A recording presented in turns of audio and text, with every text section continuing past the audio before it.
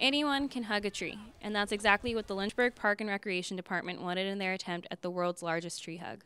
The festival at Peaksview Park offered lots of activities as well as live music and dances from the Monacan Indian Nation, which resonates in Amherst County.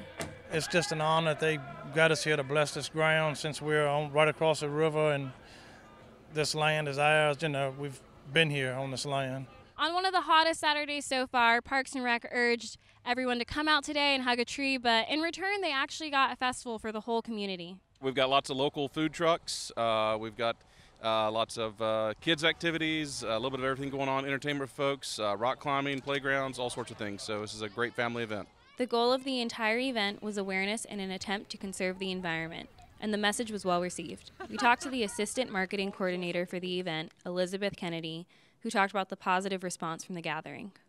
This started as a world record attempt, trying to hug the most trees at once. And it kind of blossomed into a festival where we're really encouraging people to get outside and enjoy nature and also respect and appreciate the environment we live in. And that's what we're hoping to do here today. About 1,200 people attended the festival, which were impressive numbers. The previous world record, though, went up from 1,500 people to about 4,600, which was a hefty goal to reach, but no one seemed to mind. We're just really happy to be offering this to our community, and we hope that everybody enjoys it. What was supposed to be a record-setting event actually turned into a festival for the whole community. Being only 3,500 people short, no record was broken today, but at this point, I don't think it matters. From Digi 473, I'm Christine Rodriguez.